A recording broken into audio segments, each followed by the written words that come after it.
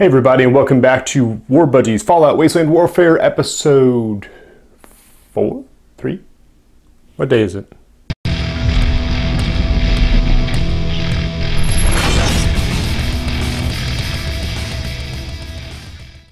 Okay, so it's episode 4 today.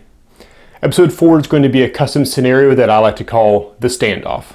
And this was written both for a fast-paced game on the tabletop or something to use in the Fallout Wasteland Warfare RPG if you need to settle a trade deal gone wrong or a hostage situation or somebody ordered the wrong cheeseburger or whatever.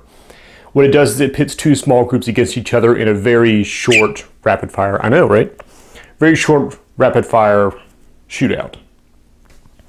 And without further ado, let's get into it.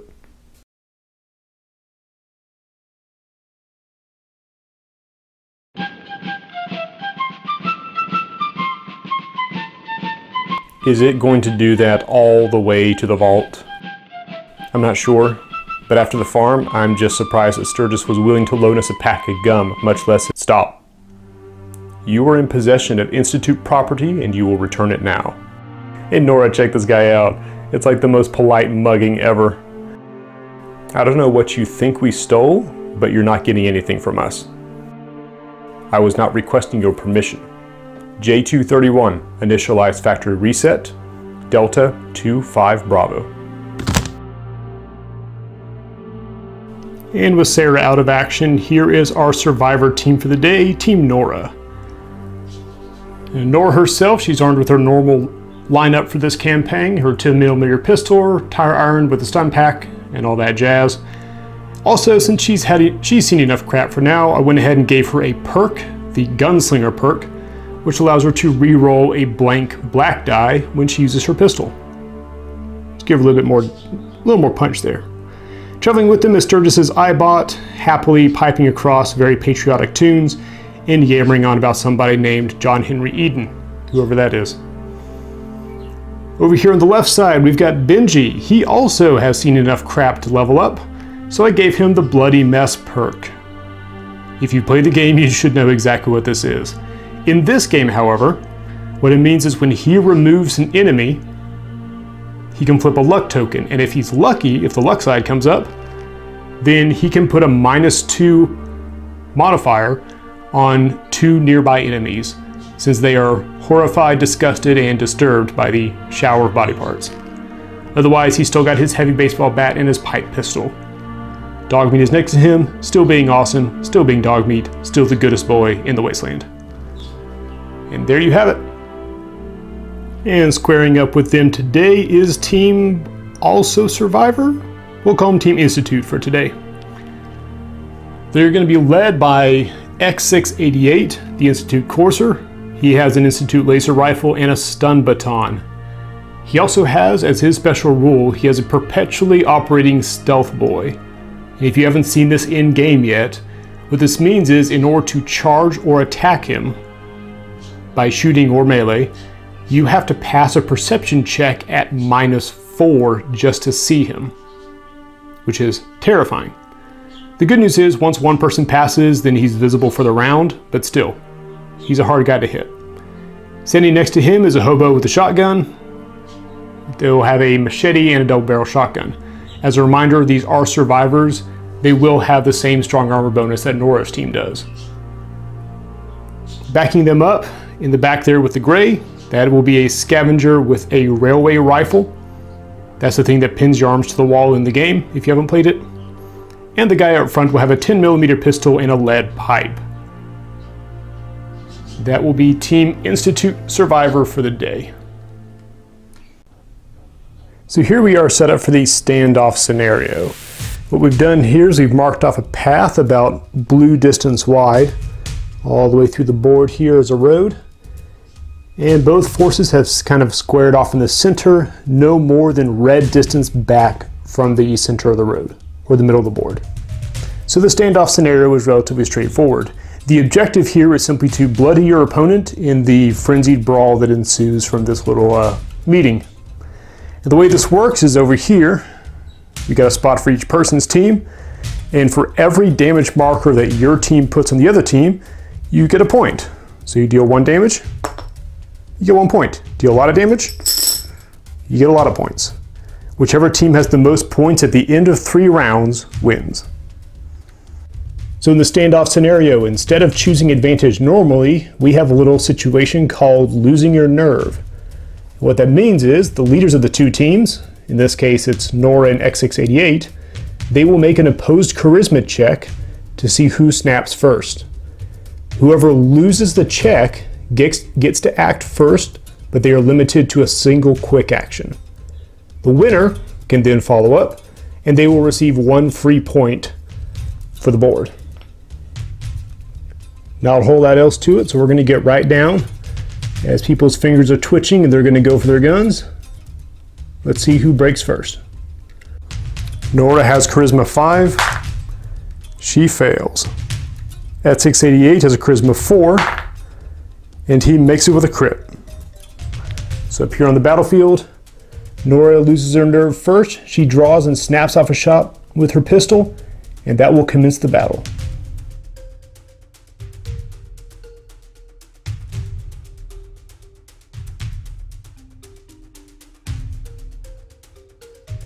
Start of the turn, X688 gets 1 point for winning the standoff. Nora will make a snapshot with her 10mm pistol at X688. Because of his perpetual stealth boy, she will need to pass a perception at -4 in order to shoot him. Perception 7 down to 3. She does not. The scavenger with a shotgun, making a pretty fair target assessment, will unload both barrels at Dogmeat. Scavenger hitting on 3s. That is a miss. Second shot on 3s. Hit, 2 extra damage, and she will stun him with the star. Base damage for a double barrel shotgun is 3 physical, so here's 5 physical against Dogmeat's 2+2 armor. He blocks 3 total, so he will take 2. His strong armor bonus goes down to 1. He takes 2 damage, which go into the point pool for X688's team. Benji will charge forward into the nearest scavenger and swing with his baseball bat. Hitting on 3s with a green die from the charge, and he misses. Good try, Benji. In the back row there, the scavenger with a railway rifle will fire at Nora up here on the front. Hitting on 3s, miss. Second shot on 3s, still miss. Those things are a little unreliable, aren't they? Our friendly Enclave radio drone will take a shot back there towards railway rifle guy. Hitting on 8s. Good hit with an extra damage. Scavenger normally has 1 energy armor, but X688's energy shield gives him up to 2, so 2 armor against 2 damage. He takes both, but he blocks 1 with his strong armor. He takes 1. Strong armor bonus is gone, and Nora's team gets their first point. Shooting again, still on 8s. Good hit for 3 damage total. 3 damage against 2 armor. He blocks 1. That puts a railway rifle down to 2 health remaining and ties up the scoreboard. Scavenger locked here in combat with Benji will pop some overdrive, which will give him +1 strength the next 2 rounds and a black die on this next round. Swing with his lead pipe, hitting on 5s. Nope. Clean miss, but with a prepare action. And second swing on 5s. Good hit. 2 damage against Benji's 1+1. Benji takes 1. Dogmeat will shake the stun effect as his first action. Try not to trip over Sarah, and will charge the shotgun lady. At 688, meanwhile, will draw his stun baton and move up to Tango with Nora. Hitting on 5s. Nope. Good try. So the air sizzles around that near miss. Absolute bedlam breaks out here on the road as we conclude round 1. Look in the scoreboard. X6 and his team are leading by a single wound as we go into turn 2.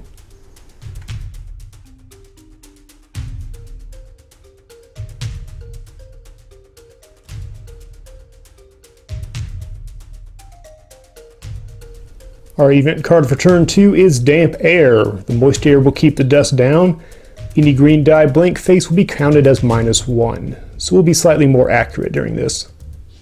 Somewhat appropriately, the next card has a flip icon to warn us it is going to be Relentless Rain on the next turn, which means each model may only perform a maximum of 1 standard attack during its activation. That could really put a crimp in the last round of this game. Since Nora's team technically had first turn, the advantage will pass over to X688's turn. And we'll begin with the Shotgun Lady. We'll shoot wildly at this dog that's run up on her. -2 for close combat, she's hitting on 1s. That is a hit with an armor break. 3 damage against dog meets 2+1. He only blocks 1. Dogmeat out of armor bonuses and down to 2 health. And Team Institute is up to 6 points. She will gamble and fire the second barrel, hitting on 1s. Clean miss. The Eyebot drone draws down on the railway rifle. Wow, that's a mouthful. And he'll try to prevent him from getting a second shot. Hitting on 8s. Hit with 4 extra damage. God, it's got to be right in the throat. That is 5 total damage. There's a bright flash, a sizzle, and this scavenger gets reduced to a little ash pile. There's 2 more points on the board for Nora's team, and the Eyebot will finish his action by charging the shotgun scavenger, just to give Dogmeat that extra green die here in a second. X688 points with his stun baton, not realizing that Nora has seen a lot worse in the past couple of days, and takes another swing. On 5s. Not with a 9. 5s again. Man. Meanwhile, Benji's still swinging away with his baseball bat. On 3s. Good hit with an armor break. 1 damage against 1 armor. 1 damage goes through. And by 1 damage goes through, I mean strong armor bonus. I keep forgetting these guys are survivors too, technically. Our lead pipe maniac will spin to prepare to retaliate before Benji can swing again. On 2s. No, 3s with this overdrive. Yeah, it doesn't matter. And we got Benji coming in hot on 3s. Good hit, armor break, and bonus damage. 1 armor against 2 damage. Takes 2 damage. Our lead pipe guy is the only member of Team Institute still left to act, so he will fire now. And by fire, I mean he'll fire a lead pipe at Benji's head. The black die from his overdrive has expired, but he is still hitting on 5s. Nope. There's a hit with the bottle cap. I got all excited. The bottle cap doesn't even do anything on the lead pipe. Anyways, 2 damage against 1 armor. Benji takes 2. And it's Dogmeat time. So we have the Dogmeat special, blue, yellow, green, plus a green for being outnumbered, and plus a black for charging. On 6s. Oh, that's satisfying. 2 damage against 2+1. She takes 1. Dogmeat coming in for the second hit. Good with 2 armor break. That tears clean through her armor and probably a finger or 2. She is down to 2 health. And then finally Nora is going to steady herself as the air is twisting and turning around his stealth boy, and she will try to pass a perception check to thwack him in the head with a tire iron. Thwack is a medical term for those curious. She has to pass perception of 3. She does not. Her second attack, pass perception 3. Still nothing. He's just not there. At the bottom of turn 2, the score is 10-8 in favor of Team Nora. We've got 1 scavenger down. A couple of people are pretty low health here. Benji's down to 1, Dogmeat's at 2. Scavenger's a little nicked and banged up. Nora and X6 actually are pretty well untouched so far. As we go into turn 3, final turn.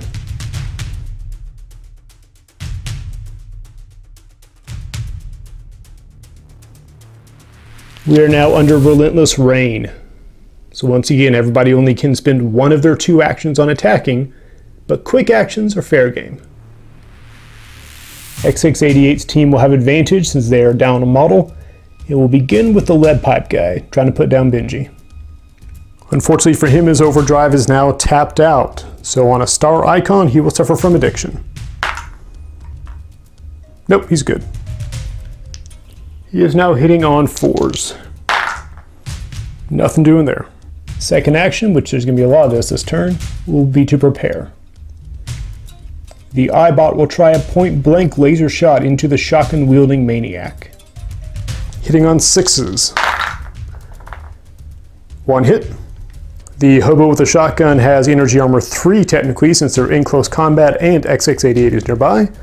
1 damage against 3 armor, and she blocks it. The drone will take a prepare action. The Hobo with the shotgun really just has 1 shot, has to make it count. She will fire the shotgun at Dogmeat. Hitting on 1s. Nope, good try. And that will of course draw reactions from both of the other 2. The Eyebot will fire, hitting on 4s. Hit, 1 damage. 1 damage against armor 3, and she's fine. And Dogmeat hitting on 4s. That's a miss. Counting her blessings that both of those missed or failed to damage, she will take prepare action and get ready to take a bite from Dogmeat. First though, Benji's going to try to finish this guy off and knock him into that rusty fence there. Hitting on 3s. Good hit.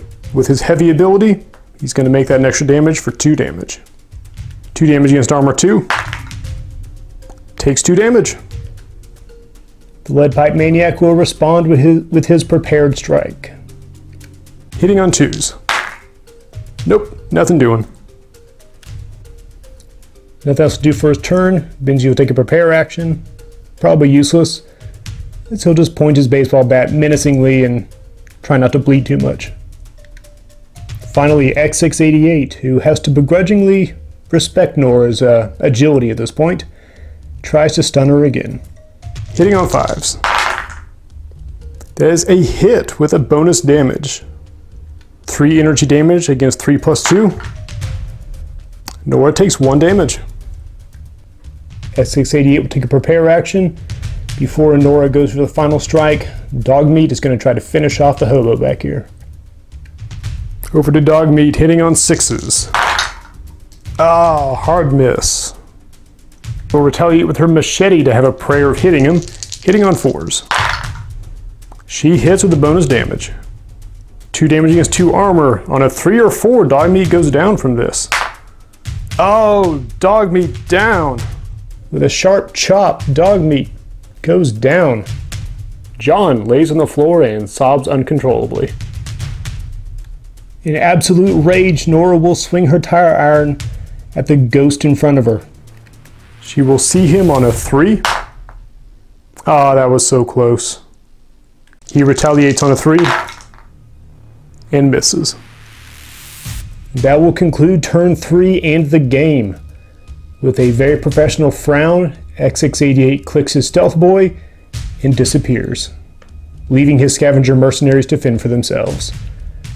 But in the fury of fighting and the horror of having to pick Dogmeat up off the pavement, nobody noticed that Sarah's gone. Alright, tallying up the final score, this was an absolute bloodbath. Team XX88 sitting here with 11 tokens, 10 wounds plus the 1 for winning the standoff.